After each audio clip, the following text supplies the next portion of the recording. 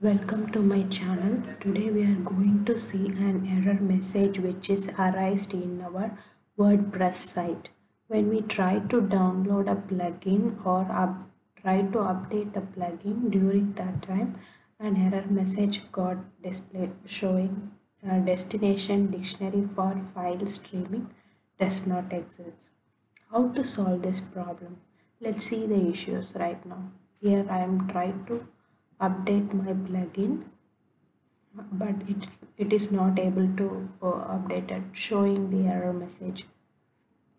Installation failed with the description destination directory for file streaming does not writable. In this case, what can we do? We can go to our wp-config.php file. There we can able to see our VP content.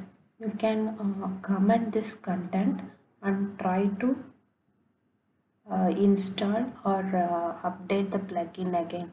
Then you can able to download or upload the plugin. I'll also show you some examples here.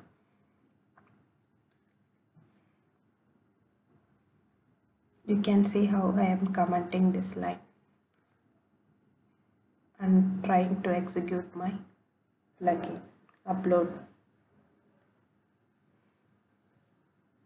Here I can able to successfully upload my files and plugins.